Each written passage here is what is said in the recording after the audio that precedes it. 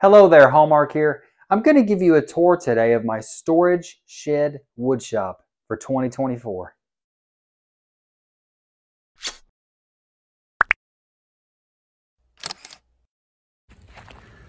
Let us have a moment of silence for all the scrap wood and pine that was in this shed.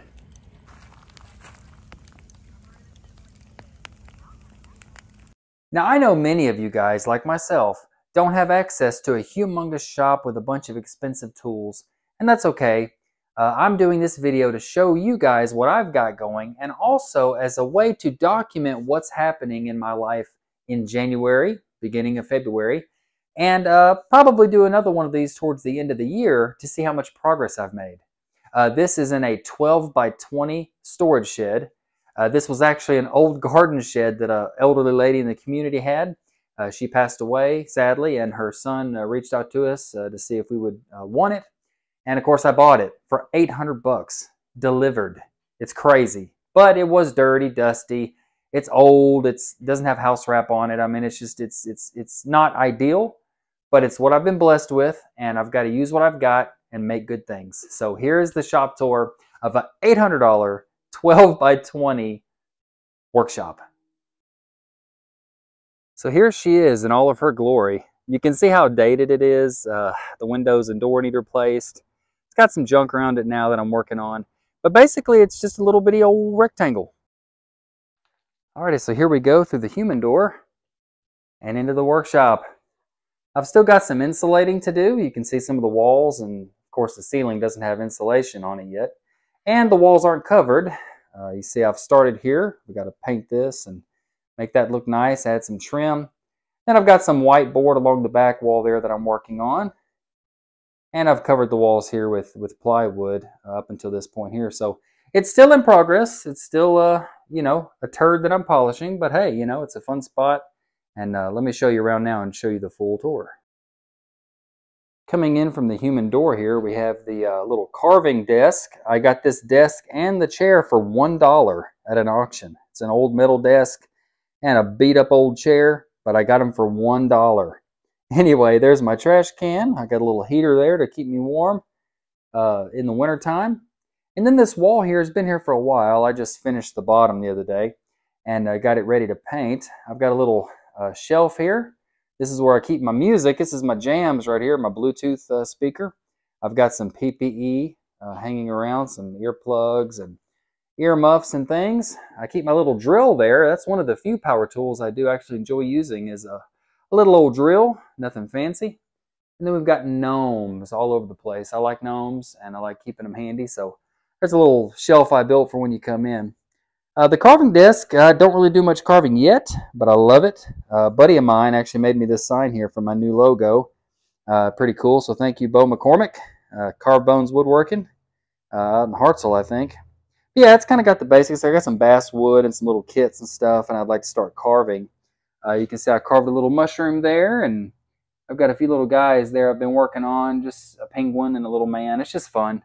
Something to kind of piddle with. So also this desk is good for keeping all of my woodworking plans in, all of my little oddities and oddball things, and I'm excited to expand this little desk, clean it up, and make it into something better. Coming on around, this is the big door where we load in at. That's where I keep my little apron hung at. Like I said, it's not airtight. It's kind of goofy, but hey, it works. And during the spring and summer, I can actually open that door and the human door, and it gets this really nice light in here, lets the wind in. It's just really peaceful in here and doesn't feel too bad. Coming on down here, we've got wood storage. I used to have it on the wall, and it took up about 8 feet of wall space, but I just adopted this, I guess this vertical storage kind of thing, and it's been working out really good. I'd like to add some little posts right here to kind of hold each section of wood in. But I don't keep a lot of wood on hand anyway. My pile's gotten low, but hey, it is what it is. I got to go next week and get another load from the local lumber yard. And actually, most of the wood I just bring in and then instantly use. Like all of this is actually cut, and I'm going to work on a saw bench next week. So that'll be cool there with some southern yellow pine. Got some walnuts, cedar, and cherry scraps, and some old kind of oak. And then I don't use sheet goods, but I had this left over from my saw sharpening bench build. So I've got some scraps there. I just don't use sheet goods. I don't use power tools very much. So that is what it is. But that took my wood storage from 8 feet down to 4 feet. And of course, I still got to finish some work, but you know. The newest addition to the shop is this saw sharpening bench. This is a prototype. I'd like to redo it with proper joinery and, of course, better wood and all that. But this was just kind of a mock-up. I had this table originally that I built back before I even started woodworking, just to be able to have out here in the shop and do little oddball projects on. So I just basically took it, resized it, reused all the wood, and built this little mock-up here. And I did an MDF top on this thing. And although I've still got some kinks to work through on the MDF top and actually making it good, I do like it so far. It's pretty neat and it's cheap. But this saw sharpening bench, my goal is when I build my saw bench is to have it housed under here where this junk is and actually have it to where I can put it in there and then pull it out and saw and then push it back. I've also got a little cheap vise here, the cheapest vise they had on Amazon. I got that for putting a saw vise in there, getting up here so I can sharpen my saws. I've got my, of course, plane and chisel sharpening set up here, which I'm soon to redo. And it's got a little place here. This little box I got from Harbor Freight. It holds some antique tools as well as marking and measuring tools in these little drawers. Pretty nifty. And then all my marking and measuring tools are in this drawer so that I can just pull it out, walk to the bench, and use them and then put them right back. Pretty neat. I'm excited to get more into this and maybe put some foam in there, some Kaizen foam. I think it would be pretty cool. Hey, there I am. Look at there. Hey, it's me. Anyway, also I've got some slots cut in the MDF top here for my cross cut and my rip saws that I have now. Of course, I've got some kinks to work out there because I didn't anticipate this leg being there, and you know, it's all a start. It's a good start. And then I have my other saws up there, my Japanese saws, and Old Faithful. This is my first saw ever. It cost like $19 or something crazy. So I put him up there just for kicks and giggles. I still use it occasionally, but now I've got these other saws that I use, and more gnomes. Moving on down from the saw sharpening bench, I have my main area here with my planes, my chisels, my brush, spoke shave, all that good stuff. All my little tools there, which you can see I need to clean them up and work on them. They're starting to rust. I got to do more to help my tools out. Anyway, and then my little bench, this little Nicholson style bench, a little cheap and easy bench that I threw together. I added some southern yellow pine, got my old mallet and some other little nifty things here that I'm working on. And my little vise here at the end for planing. And then I'd like to get a vise for the front or maybe some hold fast so I can edge joint here on the front of the bench. But it's all a work in progress, you know. Along this wall here, I have to repair this saddle stand for Texas Roadhouse. I built that for them. They loved it. People went on and on about it. But a 300-something pound man sat on it and crushed it totally. So I've got to rethink it. The base, you know, these things, these plans are just designed for display and like a tack barn. So I've got to do some more reinforcement, use some better joinery in the bottom, and make it to where it doesn't bust again. So that was kind of heartbreaking, but you live and you learn. We've got clamp storage up here. Of course, Marilyn Monroe calendar, got to have that. I just recently got this new shop vac, which is twice as big as the one that I had. And I've got it hooked up to a little separator there that I use when I sparingly do use power tools. I don't use hardly any, but anywho. This corner is going to become my finishing area for things like glue ups, and then also for painting and staining and rubbing the oil in. This table here I've made for a client. They've got to come pick up soon. I've got to do some touch-up paint and stuff for the top, but it'll be removed. And I've got some free cabinets coming. Some people down the road had some free cabinets they're going to give me, so I'm hoping to make like an L-shaped cabinet corner here, which I think would be pretty cool. Finish that wall up and make this like a corner for gluing and finishing. I think that'd be pretty sweet. Anyway, that's about it. That's really the full shop. It's not big at all. There's a lot to be done, a lot of changes to be made, but I wanted to definitely document this for myself so that I could kind of see where I started and where I'm going. I've become so inspired over the last 2 or 3 years of doing this by shop tour videos and seeing other people's shops. So I hope you get something from this.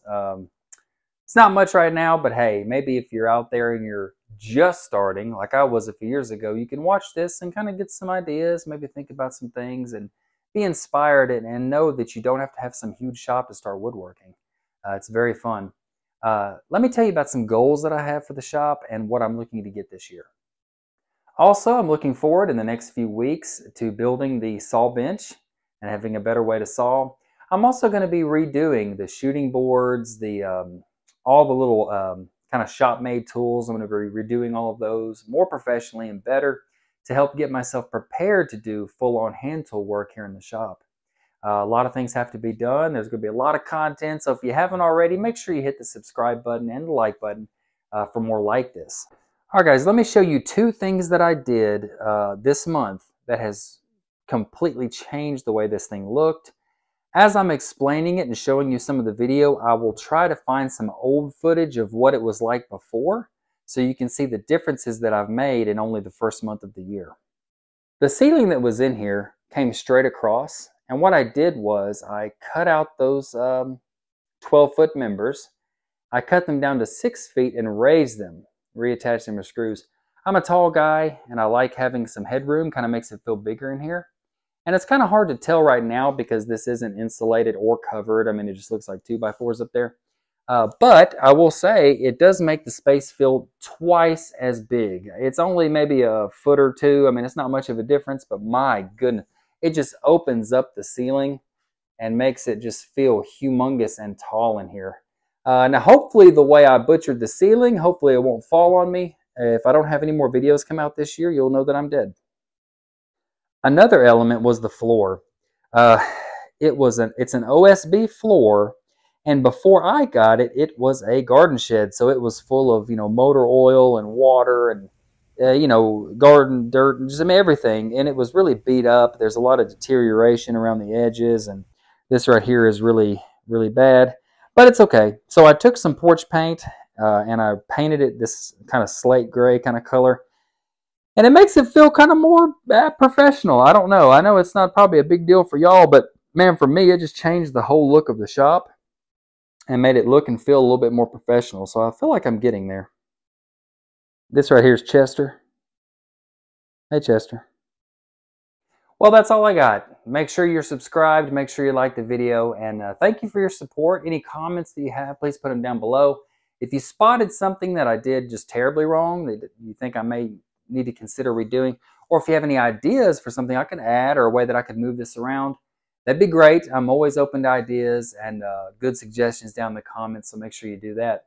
Well, hey, it's January/February, so we'll look at this video and then we'll see at the end of the year and see what I've done, see the improvements I've made, and I thank you guys for coming along for the ride.